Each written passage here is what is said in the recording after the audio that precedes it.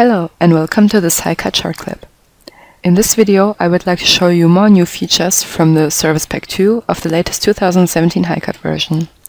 I would like to start with the advanced function Sheet from Sketch.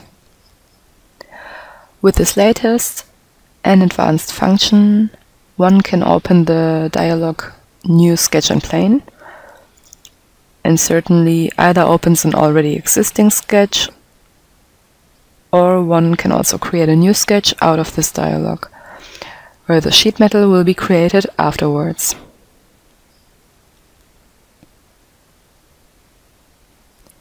In fact, a respective geometry would be created, and after one has the geometry done, the sketch will be certainly overtaken.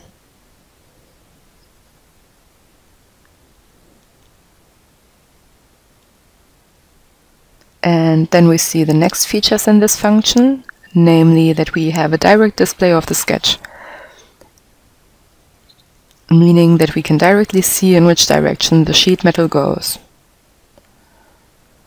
Of course, as long as I haven't overtaken any modification, I can change the fitting direction once again, and in this case I immediately see in which direction does it go without paying attention to the coordinate system. So I apply the changes, and now I created a sheet from sketch, and for the next function I would quickly attach the flanges here on the surface, so that I can come now to the next new function, which relates to the enhancement of the welded corner. In fact, you already see some changes in the dialog box, and now one has the option to determine the welded corner by various values, right? So to say, with one click on number 3 here, the angle down here is editable consequently. Obviously, the respective edges must be selected, and afterwards, and at any time, we can display it, or of course save the changes directly. Another thing to pinpoint is that I'm able to go back to the last function with F12 with regards to the edit with the same values here, and perhaps here another remark for adapting the bend zone, which allows us to create welded corners with different angles. For instance, if the surfaces have different angles, or perhaps if it is higher than the flange. All these examples are now considered here, and thus the bend zone can be adapted respectively. So, these were the welded corners and its advancements, and next I will talk about the features in the processing. Now we have the option to, for example, let us add a vent inside. Then there's the possibility that we can simply insert a vent.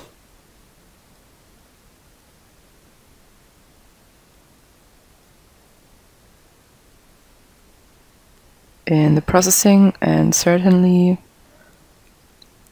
it is displayed as 3D, like it has been possible in the second last version of 2017, so to say. I definitely have the 3D here in the processing, but there's also another option to say, here I want to have the planar representation for moldings, and especially a planar symbol from the catalog.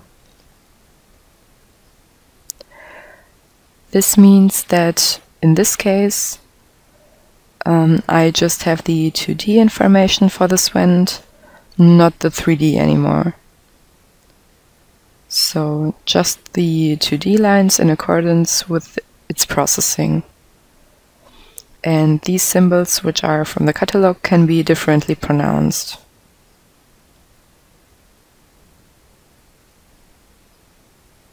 This means that there is a symbol for the top and a symbol for the bottom, where different 2D geometries may be behind each. For instance, the top, in accordance with the processing, it depends on which side I have created them, so that I get displayed different symbols. Then resumed. It is the simplification of the process development. I have the possibility to enter here the snap radius, which is, for example, 3.5 millimeters, and the system searches from the edge the radius, in this case 3.5 millimeters, which I entered in, and it simplifies everything at the certain point as well as everything within the radius of 3.5 millimeters. The whole thing can be shown with a higher snap radius too. Let us enter, for example, 5 millimeters, and then we see that the corners above for the drainage area are simplified too. Okay, that's all for now. Have a nice day. Goodbye.